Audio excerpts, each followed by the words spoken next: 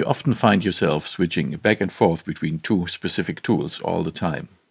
For example, on a long note like this, you want to have more control over the pitch fluctuations. So you grab the separation tool to create new slices, then select the pitch tool to reduce the ups and downs. But then you realize that more separations would be good, so back to the separation tool. And these new slices need to be moved as well.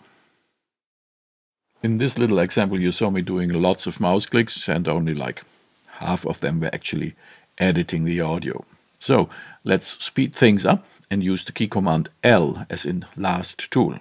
Say you're in the pitch tool here. Then type L to go back to the separation tool, because that's the last tool you used before the current one. Make your edits here, then press L to go back to the pitch tool, and back to separations, and so on.